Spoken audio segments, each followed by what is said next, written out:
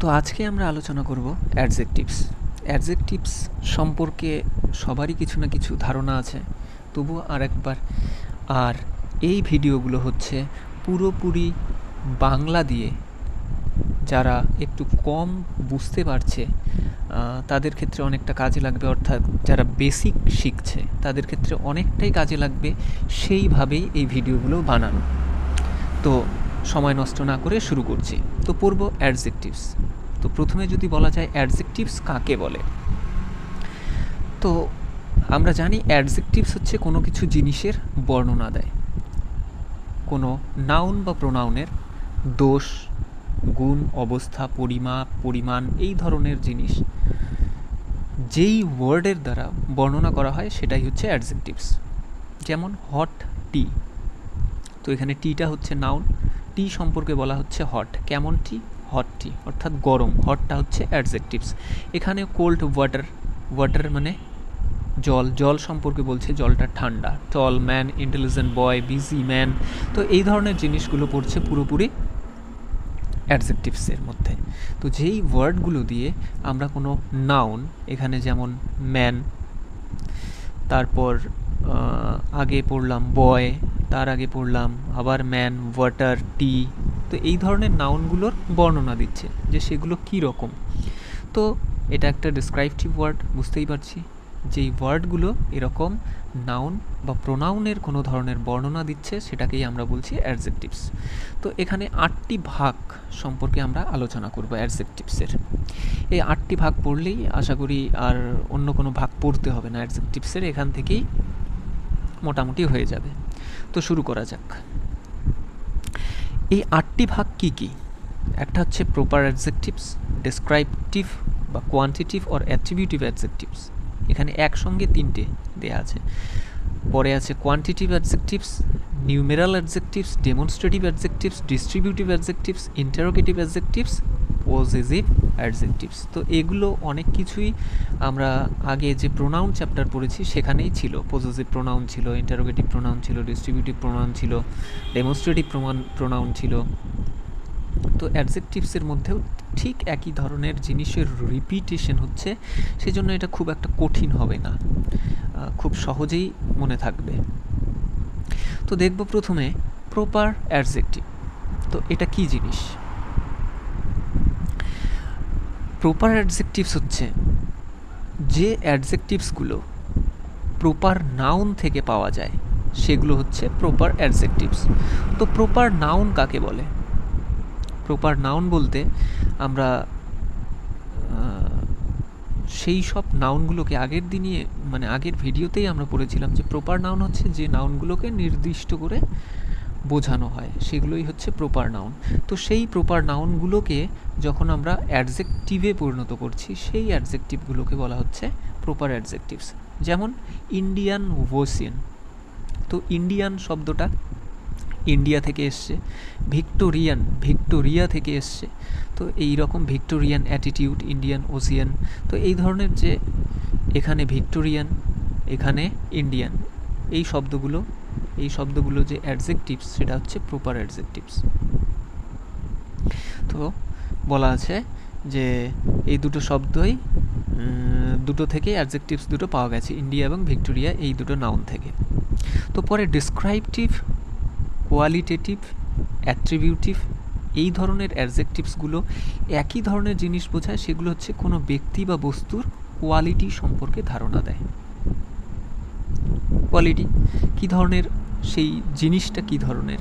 Brave person, লোকটা কী ধরনের, সাহসী লোক। বিউটিফুল চাইল্ড, বাচ্চাটা কীরকম, বিউটিফুল। কেয়ারফুল মাদার, যত্নশীল মা। তো এরকম কেয়ারফুল, বিউটিফুল, ব্রেভ, এই ধরনের জিনিসগুলো দিয়ে কোনো কিছু জিনিসের ডেসক্রাইব করা হচ্ছে। পরে দেখব কোয়ান্টিটিভ, কোয়ান্টিটিভ অ্যাডজেক্টিভস, অর্থাৎ পরিমাণ বোঝাবে, এখানে কোয়ান্টিটি বোঝাবে। তো এই অ্যাডজেক্টিভস দ্বারা কতটা জিনিস বা কোনো কিছুর পরিমাণ বোঝায় এরকম। তো এখানে আছে I did not it any Apple, any. He at much bread, এখানে মাচ। তো এনি, মাছ, এখানে লিটল, এই শব্দগুলো দিয়ে আমরা পরিমাণ বোঝাচ্ছি। সেই পরিমাণ যেই অ্যাডজেক্টিভসগুলো দিয়ে বোঝানো হচ্ছে সেই অ্যাডজেক্টিভসগুলোকে বলা হচ্ছে quantitative adjectives. Any, much, little ইত্যাদি হচ্ছে কোয়ান্টিটিভ অ্যাডজেক্টিভস।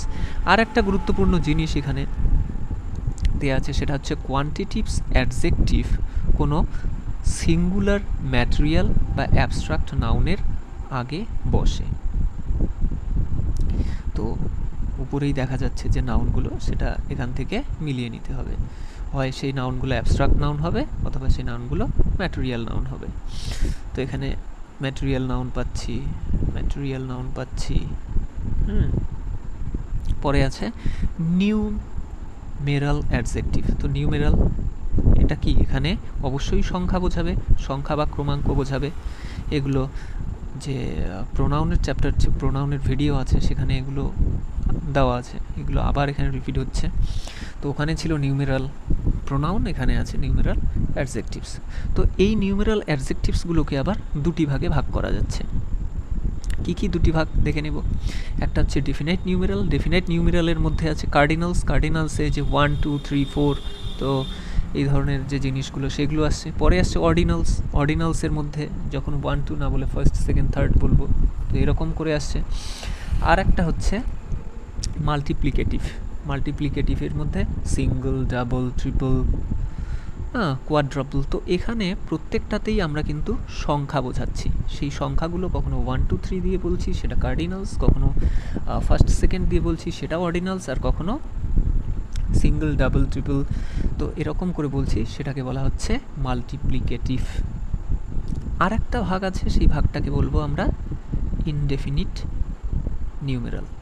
তো এখানে কোনো নির্দিষ্ট সংখ্যা বোঝায় না, সংখ্যাটাকে কোনো নির্দিষ্ট করে বোঝাবে না। এখানে কি করে বোঝাবে? অল, সাম, এনাফ, নান, মেনি, ফিউ, সেভারাল, তো এগুলো সংখ্যা বোঝায়। কিন্তু এখানে একজন দুজন এরকম করে বলছে না। সব লোক এসছে, কিছু লোক এসছে, যথেষ্ট লোক এসছে, কোনো লোকই আসেনি, অনেক লোক এসছে, সামান্য লোক এসছে। তো এরকম করে আমরা সংখ্যা না বুঝি কিন্তু একটা পরিমাপ বোঝাতে সমর্থ হচ্ছি এই অ্যাডজেক্টিভগুলো দিয়ে। তো এগুলোকে আমরা বলছি ইনডেফিনিট নিউমেরাল। পরে আছে ডেমনস্ট্রেটিভ।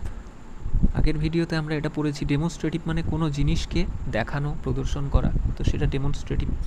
তো এখানেও ঠিক একইভাবে কিছু কিছু অ্যাডজেক্টিভ আছে, তো যেগুলো কোনো নাউনকে কোয়ালিফাই করছে। This boy, that person, those man, তো এগুলো হচ্ছে ডেমনস্ট্রেটিভ অ্যাডজেক্টিভ।